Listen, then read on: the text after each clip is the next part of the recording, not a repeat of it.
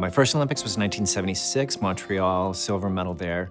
1980, I made the Olympic team, but we didn't go, we boycotted. And then 84, Los Angeles, I got 2 gold medals, 3-meter springboard, 10-meter platform. 88, Seoul, Korea. In the competition, in the men's prelims, 3-meter springboard, bonked my head on the board on my reverse 2.5, go crashing into the water. You know, at first, I was like, oh my God, what was that? I heard this big hollow thud. Oh my God, that was my head. I was embarrassed. And I still had 2 more dives. So, I turned to my coach after they sewed my head up and I said, you know what? That's all anybody's gonna remember me for, is hitting my head on the board. But, I did come back and I qualified, I think, 3rd going into the finals, and then I came back and won. I was 2-time gold medalist, 3-meter springboard, 10-meter platform. I was diagnosed HIV positive 6 months prior to those Olympic Games. Ryan White was the young hemophiliac who contracted HIV through his clotting factor. He fought for the right to education for kids living with HIV/AIDS. I reached out to the family and said, come to the Nationals, I'd like to share that with you. Because I figured if I reached out to him and was not afraid, then maybe other people might not be so afraid of him. And so he was my inspiration after I hit my head on the board. I knew that Ryan was a fighter. He was my inspiration to get through that Olympic Games. And I gave that medal to Jeannie White, his mother.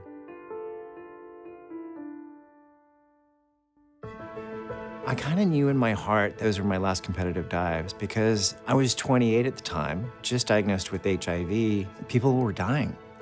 I didn't think I would see 30. Biggest obstacle that I had to face was probably depression. I didn't have the coping skills. Addiction is another issue that I've had to deal with. To date, almost 10 years sober.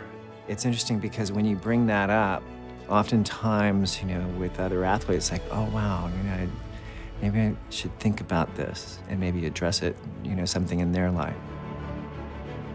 Steve Foley, the high performance director of USA Diving, reached out to me. He said, how do we get you back into diving? What we came up with was mentoring. They really stress in recovery, to be in service. And what better service to be in but to help young athletes find their way? To find who they are and be true to themselves. David Bodaya reached out to me before I was named Athlete Mentor. And this was 2010, and now he's looking beyond himself. It's not about the glory of the sports. It's something bigger than himself.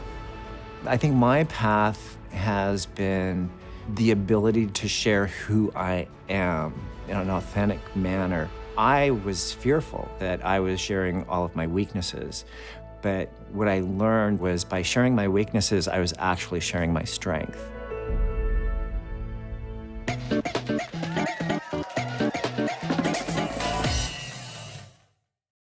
My tips for elevating yourself in retirement are being a better person today than you were yesterday. Or do something kind for someone else without the expectation of having anything or getting anything in return.